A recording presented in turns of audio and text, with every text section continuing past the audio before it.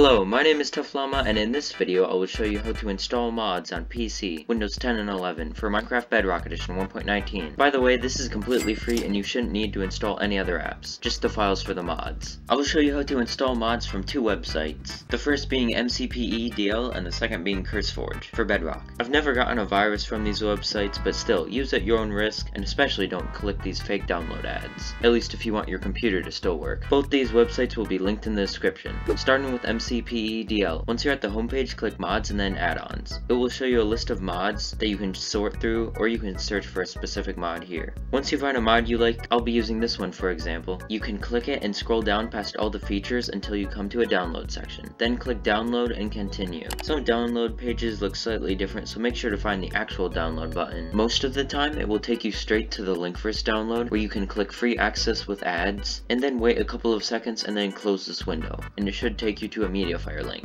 You will usually need to download the BHV and RES texture packs separately. The behavior packs are for the actual new features, and the RES packs are for their textures. Then in File Explorer you can double click it to import them into Minecraft. Then go to Create New World, Behavior Packs, Available, and activate it.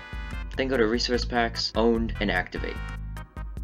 For some mods, you will need to go to Experiments and enable Mojang features and Holiday Creator features. And then if you did everything right, you should have the mods in your world. Now for Curseforge. Once you're at the add-on page, you can find a mod and you can press download and then import it into Minecraft. Then go to Create New World and activate it the same way I showed you earlier. If you have any questions, either comment below or you could join my Discord server, shameless plug, and put your questions there. Like, comment, subscribe, dislike, even though it doesn't matter, and I'll see you in the next one. Bye.